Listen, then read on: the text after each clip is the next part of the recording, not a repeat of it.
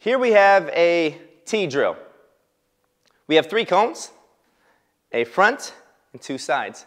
They're in the shape of a letter T in the way that this drill will run, meaning I come forward to touch this cone. I will then turn to my left or turn to my right. This can be a partner drill in that somebody can tell you which cone to go to, either forward, left, or right. They can also call colors, yellow, gray, black, or you can do this on your own, being this your starting point. So I come forward and then go left. I have to go forward again and then go right. What we're looking for here is that turning of the body, the rotating, and the constant change of direction.